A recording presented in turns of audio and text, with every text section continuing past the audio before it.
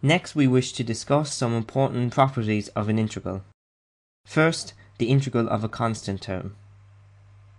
The integral of a constant term, say the integral of k dx, can be represented as the integral of k x to the 0 dx, since x to the 0 is 1. Now if we apply the power rule, we have that the integral of k x to the 0 dx is k x to the 1 over 1 plus c, or simply kx plus c.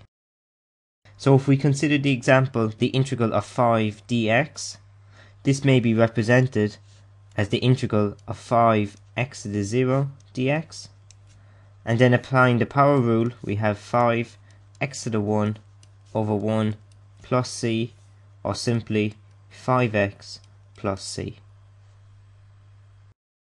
Secondly, integrating sums and differences of several functions. The sum or difference of several functions is integrated by integrating each function separately. So say for instance we have the integral of f of x plus g of x dx.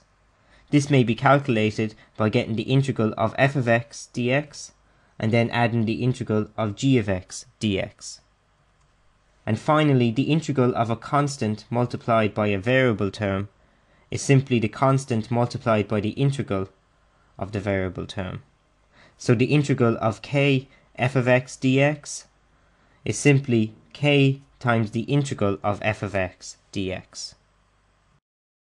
Now if we consider the example the integral of 5 x to the 4 minus x over x squared dx, we can see that firstly this integral is not in its simplest form.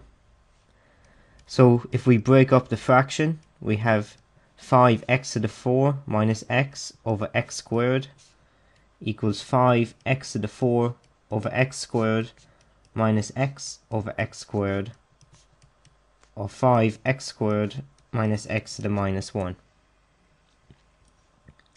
And now the integral 5x to the 4 minus x over x squared dx is 5 times x squared minus x to the minus 1 dx. And now we can split up this difference between these two functions as two separate integrals.